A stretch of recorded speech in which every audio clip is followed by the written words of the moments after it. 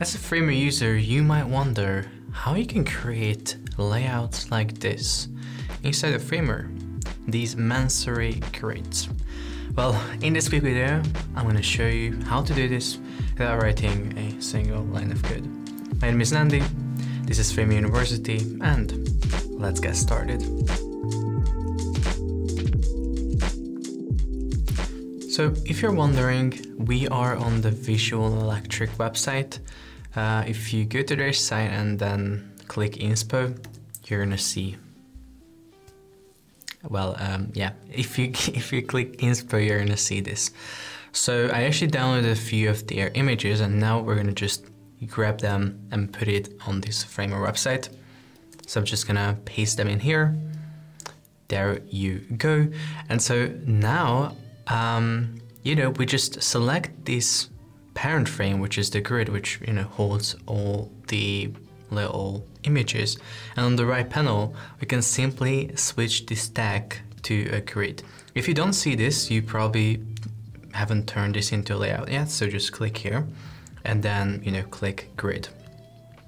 So now you can see that the default setting on grids is not really a Masonry grid layout, because all of the cells are going to have the same size in terms of width and height, and no matter what I do here, it's not gonna look great, basically. So what we have to do is we just have to click yes here on the Masonry, and as you can see, it already looks bad. It doesn't look great because we have to make sure that the column count is not too much. And honestly, at this point, it should be working. The reason why it's not working is because at a certain point, it seems like all of these images got the same large height. So what I'm gonna do is I'm gonna select all of them, and I'm gonna use the fit image option for the height on all of these images. And now, as you can see, it's gonna be fixed. So yeah, as you can see, it's really important when you wanna create these nice Masonry grid layouts. You have to use the height on auto on these images, So all of the image gets the height that it should get, so all of them will have varying heights. Perfect. So now at this point we can just select the grid, go to the right panel, and just change the column count so it looks great. I think we can go with like 6 or something like that, and we can also change the gap really easily. We're gonna go with 4. So they're pretty close to each other. Now that we have this, it looks pretty good, but on phone, not really. So we can easily optimize this by just coming here to tablet and setting the column count to fewer, like 4 or something. And then here on phone, we can set it to like maybe 2. Yeah, it looks much better. But when you have such Masonry grid layout on your website, you might be like, it would be much better if they had some sort of like appear effect when we land on this website. So they're like all popping in and stuff. So you can do that really easily by just selecting all of these images here on the desktop breakpoint. On the right panel, you give them an appear effect, and maybe it's gonna like scale in or something. So I'm gonna go give it a scale in effect, really simple. Now as I load this website, as you can see, they all come in with this effect. However, they all come in at the same time, and it would look much better if they were staggered. So the first image comes in, and the second, third, and so on and so forth. However, in Framer, we can do that, but not in this case, because right now we just have a grid, and then within all the images have their appear effect. If I wanted to stagger this, I would need to go select all of these appear effects, go to transition, and start adding larger and larger delays in all of these images, which would take a while. So instead, what we're gonna do is we're just gonna have to have all of these images in a CMS. And as you can see, I already have this. I have this images CMS collection, and I basically have a bunch of items within, and basically each item is just an image. So if we have this, we can then replace this grid with a CMS collection frame, because that will allow us to create an effect which has stagger built in, and we don't have to like override the delay values a bunch of times. So let me show you how that's done. I'm going to just delete this grid for now, and I'm going to go to the insert panel. And since we have the collection already, the CMS, we can just, have it here and drag and drop it onto the canvas. And here I'm gonna again just rename these to grid, set the width to fill, and then I'm not gonna limit it. I wanna show all the items. And this here is the CMS collection item frame, which is basically what we see for each item. So if I, for example, delete the slack here, as you can see now it's deleted on all of the items. And if I want to have no corner radius, I can also just set it here. If I want these to be fit height, I can do that as well.